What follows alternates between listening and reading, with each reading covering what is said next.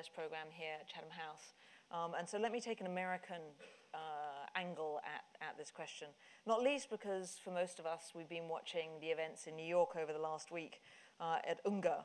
And if you followed the American media, it is all about US-China. It is all about, the rhetoric is all about bipolarity. If you followed the American campaigns, presidential campaigns, and you listen to the rhetoric coming from some of the Republican candidates, it's even worse than bipolarity. It's China as a threat. And that's really all that the discussion centers around. That is not so uncommon, and what we write in the report is that the common narrative, not just in the United States, but this is also the common narrative that you'll hear in China and you'll hear in many other places in the region, is this idea of bipolarity, that it's all about US-China, it's us versus them. And in the US, back to the US, this is only going to get worse over the next 16 or so months as we really go straight into election season. We've already started. And if anything, actually, it's probably going to grow. There is a sense from many that actually in the next administration, starting January of 2017, it's going to get worse. That if you have Clinton, she's a little bit more hawkish than is Obama. And on the Republican side, you only need to look at the rhetoric coming out of Trump and Cruz and Rubio to see that they think not so dissimilarly from that. Which, by the way, just as a little footnote, I actually don't think the next administration is going to be more hawkish than the current one, but nevertheless. But what we try and lay out in our report is that actually, despite the rhetoric, despite this bipolarity, the reality is far more nuanced than that. And part of the reason that the reality is far more nuanced than that is because of the capabilities that the countries bring to the table, that the region brings to the table. We have a tendency to say China rising because we look at China's economic growth. But it isn't actually that simple. Yes, China's economic growth is now official figures talking about 7%. It's probably more like 6.8, and it may be lower depending on how much you believe in official figures. But if you, and yes, China's economy is going to surpass America's in, say, the next 20, 30 years, possibly, but certainly not in GDP per capita terms. It isn't. And that tends to forget that Japan has the third largest economy in the world, and India's economy is now, this year, predicted to surpass, in growth terms, China's. And so it's a very kind of straight line attitude to say, well, China rising, so China's going to be this big power, it's bipolarity. If you look at the military, again, we watch China's increasing military spending, but you can't judge the size of one's spending or the size of one's military as reflective of the power that that military brings to the table. The fact that the interoperability between the American, the Japanese, the Australian, to some extent the Indian militaries have, should also, and certainly the South Korean military, should also be reflected in that. Again, America's military spending far surpasses China's if we want to look at that measure in terms of the capabilities, albeit not the numbers. So again, on military terms, this isn't a bipolar situation. This is very much far more nuanced, particularly given the changes that have taken place in Japan over the last year. We could go on. Demographics. Again, the picture there for Japan is not so good, but also for China, they've got a real demographic problem that's beginning to hit them. India has a demographic dividend for the next 20 years. And in fact, India's population is going to surpass that of China sometime in about 2030, 2035. If you look at partnerships, again, far more nuanced than just bipolarity. There's new trilaterals, US, India, Australia, US, India, Japan. If you look at natural resources, I could go on, and this report does, so I shan't. But suffice to say, this idea of bipolarity is a vastly simplified one. This is also reflected in policymaking to some degree. Let's go back to the events in New York or in the United States over the last week or two. Yes, absolutely.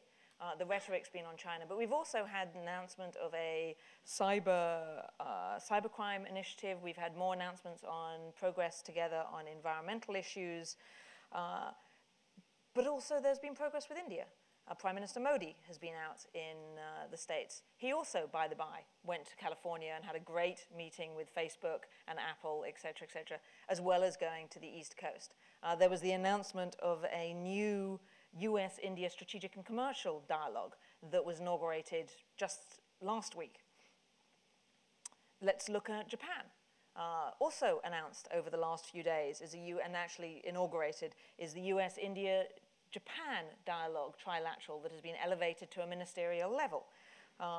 Also going on this week in Atlanta is the next round of TPP talks, the Trans-Pacific Partnership. So this idea that everything is actually just bipolar, again, reality doesn't play that out. So this is essentially, and this is where I'll close, this is what we talk about in the report. We move away from this idea of bipolarity and we actually talk about instead the world, a much more accurate reflection of the world and certainly of the region, of the Asia-Pacific region, is one which we call flexinodal. Not a great catchy title I will give you, but nevertheless, and what we're trying to reflect is the idea that there are far more diverse actors, many instruments of power. It's not just about economy, it's not just about the military, many varying coalitions, depending on what the issue is, and far more interdependence. And so as we look at the region, we analyze the region, we have to think of it in this flexinodal space.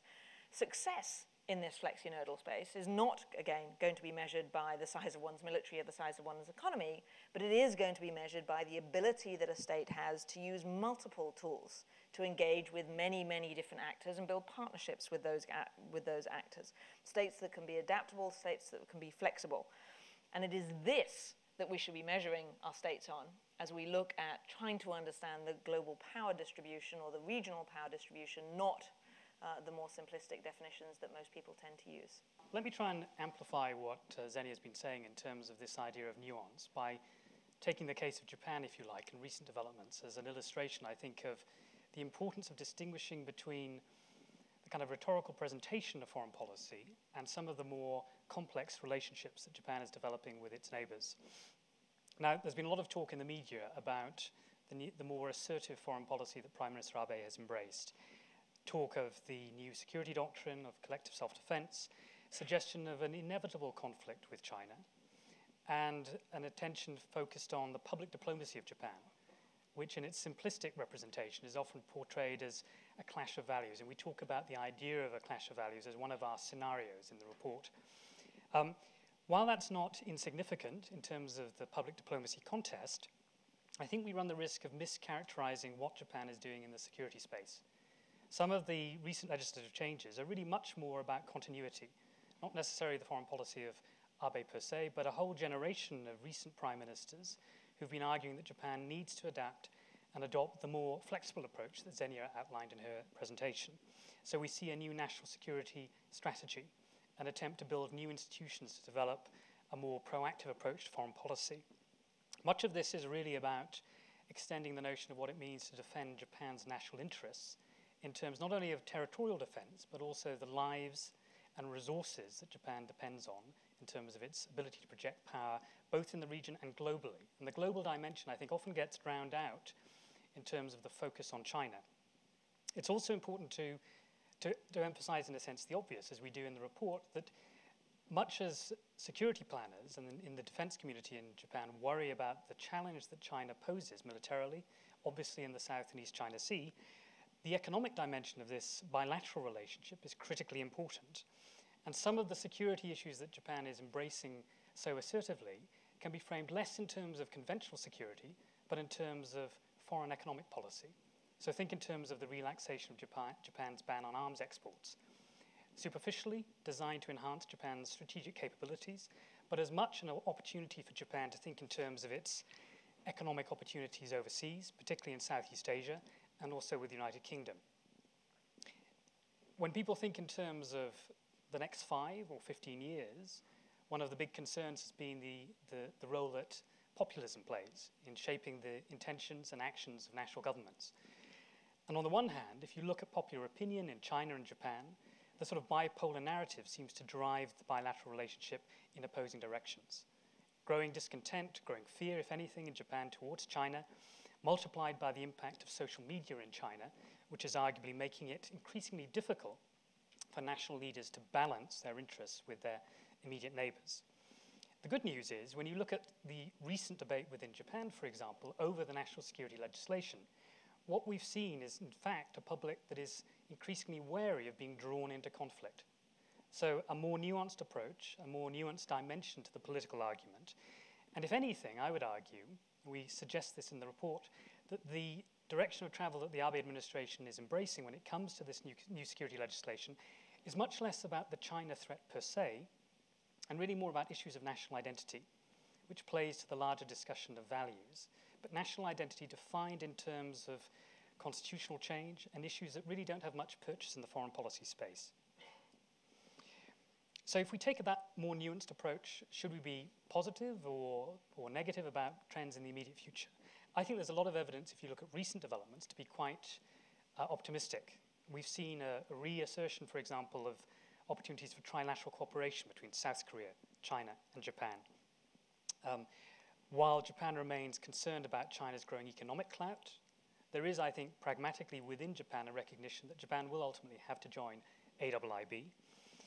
And on critical diplomatic issues, China is seen less as a competitor and more as a critical fulcrum, in the words of Susan Rice, for resolving some of the most immediate regional tensions, most obviously the threat posed by North Korea. It's illustrative, I think, of our point in the report that this more flexible approach is going to be dominant in the next few years, to consider the way in which Xi and Obama in their recent summit talked about the challenge of North Korea, with the Chinese leader highlighting, for example, his continuing opposition to a nuclear Korean peninsula, his critical opposition to any prospective satellite launch in October, the willingness to use sanctions against North Korea. Here we see China playing a role that is very constructive and in a way that meets the aspirations of other key partners within the region. A state which, of course, takes a critical interest in this new, more constructive role on the part of China is, of course, South Korea. And South Korea, of course, is illustrative of this new, more diffuse distribution of power. As a middle power that takes its own national identity in that role very, very seriously, we've seen a much more assertive approach on the part of President Park, both in terms of shoring up deterrence, but in terms of strengthening her ability to cooperate with her allies, particularly with the United States, and to reach out to China in this more constructive role.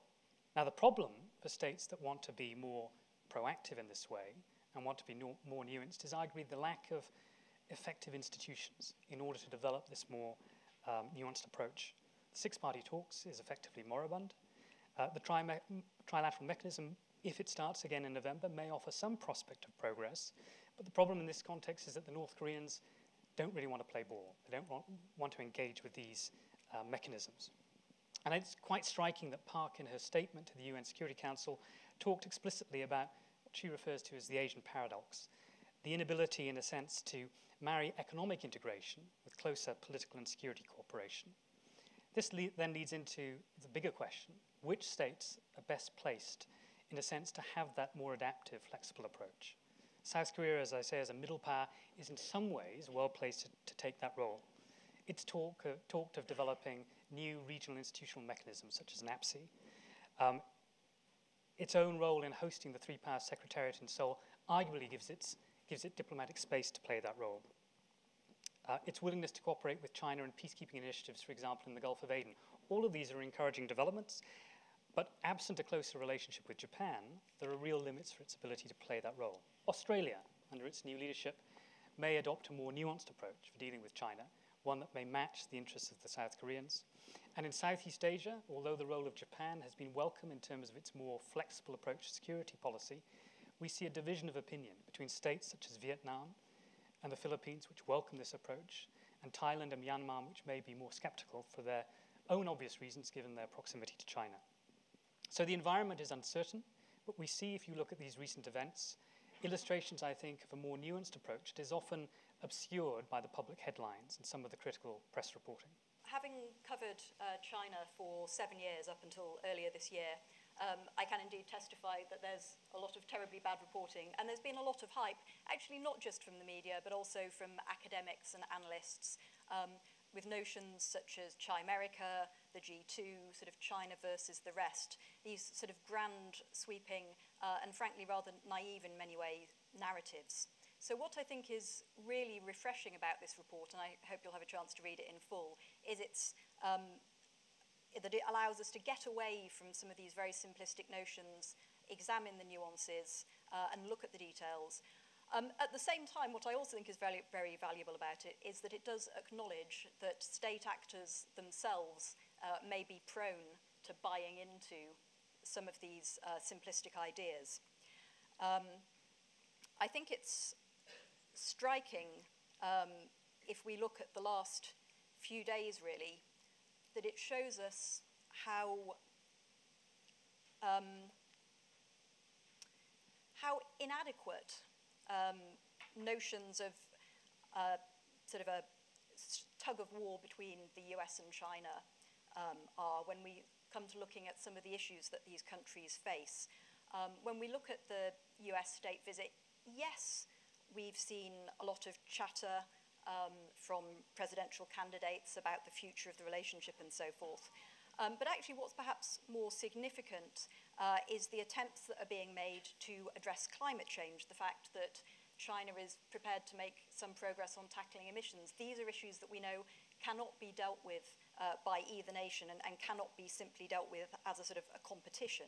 It will require cooperation. Similarly, if you look at the way that jitters over the Chinese economy have really reverberated around the world, it shows us how inadequate it is to simply think of China's rise and fall as allowing us to sort of judge how well the US and other countries are doing. Having said all of that, what's very clear is that so often these countries are incapable simply of cooperating for the greater good because of their own very understandable national interests. You talk about North Korea, and I think that is a very, very good example of a case where really everybody recognizes and acknowledges the problem. At the same time, China's perspective, I think, is very much that while it has an ability, it has a certain leverage over North Korea, it really has a hammer rather than a dial. In other words, it can cut off North Korea, it can see it collapse, nobody really wants to see it happen. And more importantly, it really doesn't see why, in its view, it should do the US's dirty work. So while they clearly have a common interest in a stable, non-nuclear North Korea, there are really very profound differences in their views on how you might tackle that problem and on even who should tackle that problem. I think additionally that while notions of the G2 are sort of thankfully starting to die away, it's striking that we're entering an era of strong leadership more generally, strong leadership across the region. If you look at Modi in India, if you look at Abe in Japan, and of course if you look at Xi in China, these are leaders that have this very striking sense of trying to build a national narrative of strength and wealth and pride, which may not necessarily be aggressive, but it's certainly a lot more assertive than we've perhaps seen from those countries before. And I think as the report sort of makes clear, what the state players believe will skewer the game. So regardless of the underlying need for cooperation, of the common interests and values, and the complex ways in which those interplay, the very profound sense among many people in China, certainly, that this is a zero-sum game to some extent, that China's rise means an ebbing away of US power, profoundly influences these things. If you look, for example, at the US response to the Asia Infrastructure Investment Bank, now China's perspective on this is, you haven't allowed us to have more of a say at the IMF and the World Bank. You know, this is our chance, fine, we'll do our own thing. And yet, when we set up this institution, you complain about that too, you seek to block it. And the US, in many ways, frankly, looked rather petty in its response, I think, to the AIIB. While there are undoubtedly many questions that can be raised about China's approach to the AIIB, about accountability and so forth, there's also a clear sense that the US was concerned as much about the fact of the AIIB as its nature. What I think lies behind this clash is really a sort of a deeper sense. It's not just about the immediate competing interests, but it's about the underlying structures. Now, that reflects partly China's history, its narrative of 100 years of national humiliation. In other words, not only its experience of the Opium Wars and of the brutal Japanese occupation, but also the way in which the party state has shaped that story to add to its legitimacy. But also a rather sort of crudely Marxist education, which many people have deeply imbued within them, which really gives them this sense that anything that is discussed, any course that is laid out, the narratives that emerge within a country are fundamentally the results of certain basic interests, that any debate among scholars or within the media is really all grist to the state's mill. And I think that is profoundly sort of written into Chinese understandings of the world. It's worth saying as well that there's a great deal of oversimplification on the other side, and if you look at these narratives of the Chinese dragon stretching out its claws that we see, not just in the Daily Mail, but also even among scholars and among academics, then I think we sort of see some of the problems that are there. So I would love to see a virtuous and not a vicious circle with people developing a greater understanding of each other, reaching out to address these increasingly complex problems that they all face. But I think that's going to be incredibly hard to do. I think the lack of effective institutions in the region, which is a very good point you raised, is not just a coincidence. It's not that nobody's got around to building them. It reflects that the problems that have emerged so clearly with institutions like ASEAN, that the countries simply are unable to cooperate, to see the longer game, because they're all sort of caught in this prisoner's dilemma. They think, do we trade our short-term interests now for this hope, this distant, rosy view of a wonderful Asian sphere in which everybody's cooperating and operating together much more amiably?